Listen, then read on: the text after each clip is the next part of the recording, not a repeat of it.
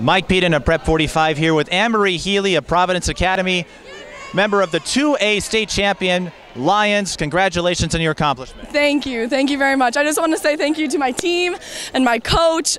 We've worked really hard for this, and just like all the girls are just so great. And our motto this year was all in, and so it's just great to all go in 100%. So ever since last year we've been trying for this, and it's just great to finally be here. And just thank you to all the girls. We have just worked so hard, and just thank you to Ray, Kurt, Jamie, and Kelly just for all their support and all of their commitment to the team. So thank you. Yeah, this is a great.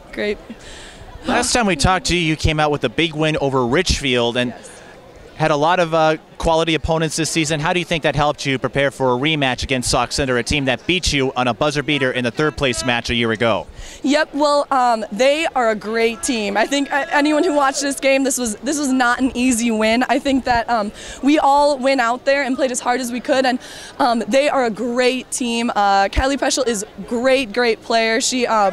They're very respectable, and we're really proud to have played such a great team in the state championship, and congratulations to them. And talk about that a bit, because Providence, they play a deliberate style. They play a lot of time-consuming possessions. Sauk Center goes up, and that doesn't suit Providence's style too much. So how did you keep yourself focused after going down by 7 and it looked like the Lions were going to ward off the path? Yes, we definitely play a very calm, slow, and we like to work the defense and kind of take what they give us. And so pretty much, like, you know, in the first half they weren't really giving us very much, and it was a battle out there. And so really we just like to take what they give us. And so they had a girl cover me pretty hard, and so Katie was open down on the block, and so we just try to look for and play patient and just just take what they give us.